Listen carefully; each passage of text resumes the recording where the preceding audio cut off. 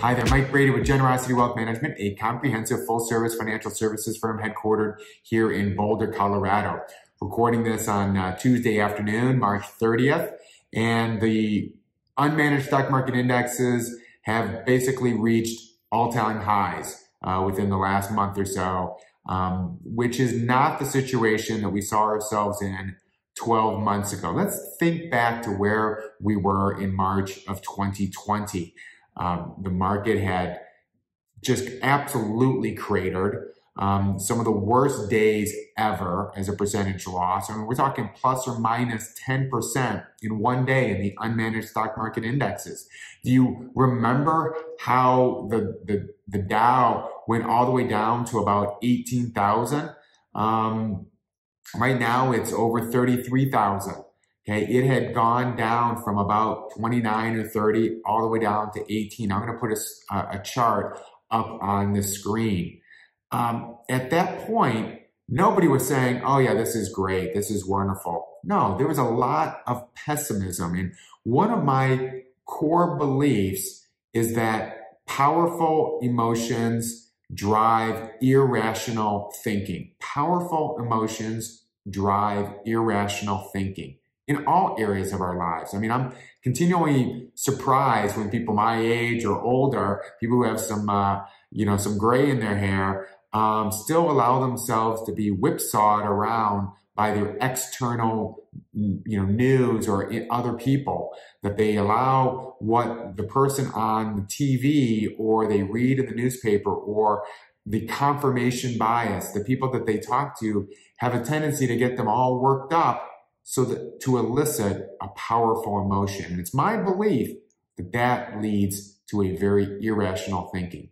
12 months ago, we had an awful lot of irrational thinking. There is no way that I thought at that point that we would be where we are today, that the recovery would be all the way back to where we are now and then some. But I felt strong that there was going to be a recovery. I just thought it was going to take a lot longer. And there are reasons for that are very complicated.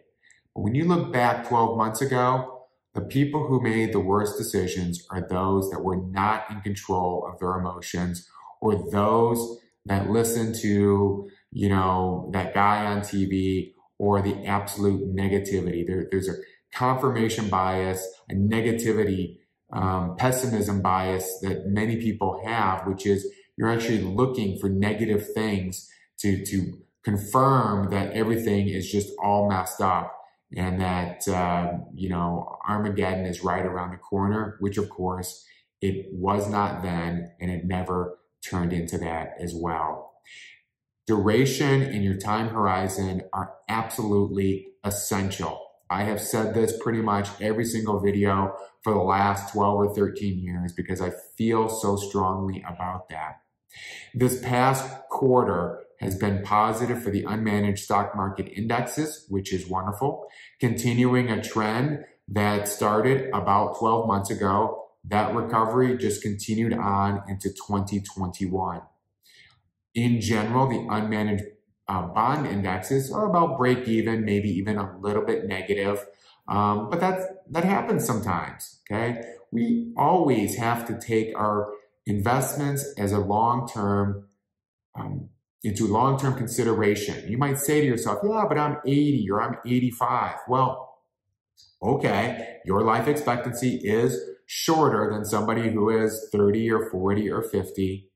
But you also have to think and ask yourself, am I investing this for just my own use, or is my time horizon for the people who might inherit it? And so maybe the time horizon is longer than what you think.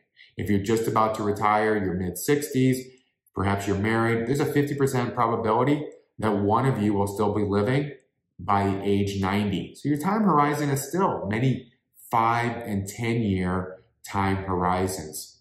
One of the things that I'm just going to kind of quickly look here is we also have to remember to properly assess our skills. There's this concept called the Dunning-Kruger effect, where basically remember Garrison Keillor?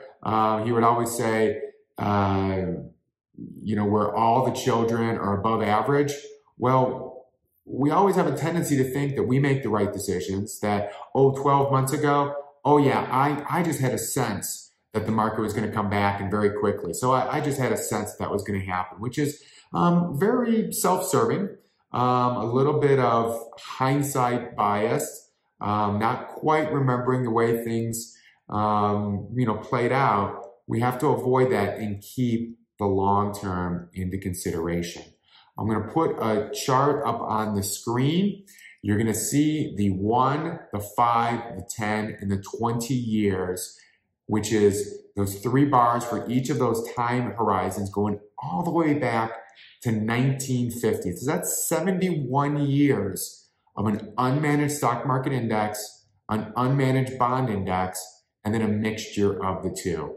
When you look out at the 10 and the 20 year, which is what I believe that you should, you can see that they're all positive. There's never been, actually, even when we look at the 5, 10, or 20-year time horizon, where a mixture of bonds and stocks haven't at least broke even or made a little bit of money.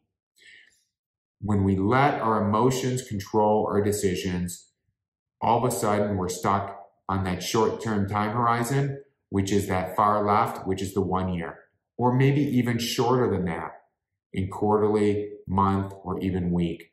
I can tell how long people have had an experience in investing. Many times I can tell by just the way they talk with me. If something happens and they're totally casual about it, yeah, they probably have some experience. Or they understand that maybe they're hiring someone like me who has the experience of over 30 years to be cool as cucumbers when something unforeseeable has happened of a big nature. You know what? We've kind of seen it all in different variations, sometimes more dramatic, like we had last year.